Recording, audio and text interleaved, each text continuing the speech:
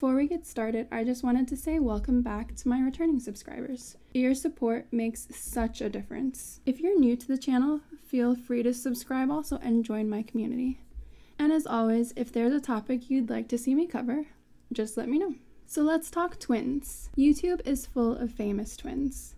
The Dolan twins, the DiMartino twins, the Martinez twins, the Dobre twins. The fame doesn't even stop at identicals. A lot of sibling lookalikes have garnered YouTube fame as well. The D'Amelio sisters, the Paul brothers, the Lopez brothers. You get the idea. Our culture is both fascinated and confused by twins. The pendulum swings between finding them attractive or terrifying. But regardless, we love to pay attention to twins. The Stokes twins are a particular set of twins that have been drawing some negative media attention lately. In case you're lucky enough to not have heard of them, the Stokes twins are known for their YouTube channel, which consists mostly of pranks and other challenges. They also have a large following on TikTok. They have been chasing fame since 2017. However, it seems their bank robbing prank may have finally caught up with them and they could be facing jail time. But we're not talking about the Stokes twins today. We're going to be talking about the lesser known side of twindom: twin weddings. I watch way too much TV, and I'm online all the time, so I consider myself fairly in the know about odd or obscure things. Yet somehow, twin weddings completely escaped me. This isn't even just twins getting married. It's not just fraternal twins. Identical twins marrying other identical twins is a thing I had no idea existed. It all started when I saw a People magazine article about the Salyers twins. They are identical twin brothers that married identical twin sisters in a double wedding. They were married by identical twin ministers. The brides wore identical wedding dresses, and the grooms wore matching tuxes. They shared a honeymoon. They even lived together. Their wedding was featured on TLC, and they are back in the spotlight again as both couples are expecting. But here's an even better twist to their story. They met in Twinsburg, Ohio, at the annual twin convention. When I shared the story with my family, my mom told me she'd heard of other people doing the exact same thing. That sent me on a deep dive that I'm going to share with you now because I feel like we need a little break from some of the heavier content. I actually grew up with a few sets of identical twins, and from what I remember, they always emphasized being different from each other. I don't remember any of them ever dressing alike, and they all seemed to want their own identity. They had different interests and hated when people would get them confused. They sometimes even had completely different social circles. So in my ignorance, identical twins marrying identical twins was a possibility I had never even considered. I have to admit, the psychology behind it is kind of interesting to think about. Our world has put so much focus on individuality that it's compelling to see something that so completely contradicts that. It's also interesting to think that these twins are so similar that they can find other twins to marry, yet different enough that each has their own partner preference. It can be hard enough to find someone you want to spend the rest of your life with, so the fact that these sets of twins have been able to find each other and find happiness is incredible. So what causes identical twins to marry other identical twins? If I attempt to look at things from the couple's point of view, it's true there's security and comfort in familiarity and sameness. It's why some of us rewatch that same TV show hundreds of times. It's partly why there's jokes about people marrying someone who has a similar personality to their parent. It's also very possible that these twins' identities have become so tied together that to separate would feel like they lost half of themselves. I think this is particularly true in the case of the Lowe twins. Their mother was unable to care for them at a young age, and the siblings spent a couple months living alone off grocery store credit before reaching out to a local missionary family. The family took in all 7 children, and they lived together for some time before their adult daughter adopted the 2 twin girls and brought them to the U.S. That is a lot of change and separation for any child to go through, so I would expect nothing less than the strong bond they share. They ended up meeting another set of twins at their local church group, which they described as like opposites attracting. We balanced each other out perfectly. Not only did they get engaged on the same night, they had a double wedding. Even though they were dressed very similarly, the grooms each had different ties and the brides chose different flowers so the guests could tell them apart.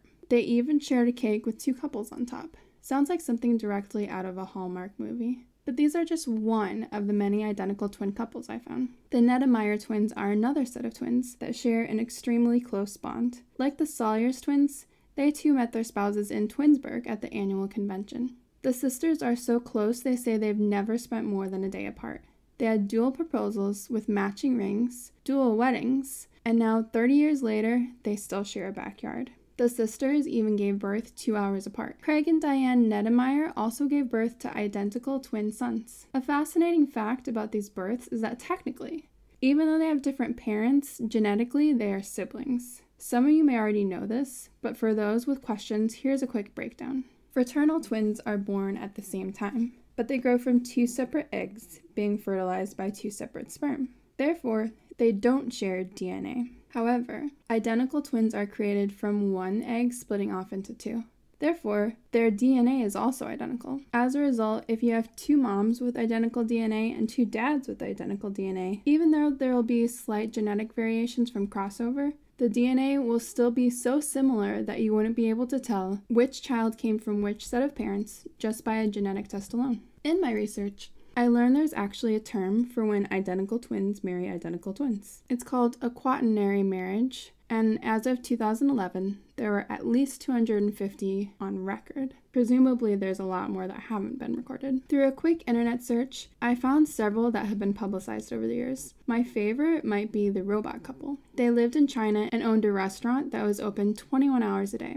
No matter when guests visited, the couple was always there. People in town became both confused and concerned about this couple's ability to work so much with so little sleep. They were thus dubbed the robot couple. Only later did the town learn the restaurant was run by 2 sets of identical twins. To make matters more confusing, they both have sons who look nearly identical as well. Now let's circle back to the couple that originally piqued my curiosity, the Salyers twins. Brittany and Brianna are incredibly bonded and seem to have always imagined marrying twins. They're quoted as saying, "Even when we were little girls, I can remember being in kindergarten, knowing that this is what we saw for ourselves." They also admit to being completely submersed in twin culture, stating they have always dressed alike and double dated.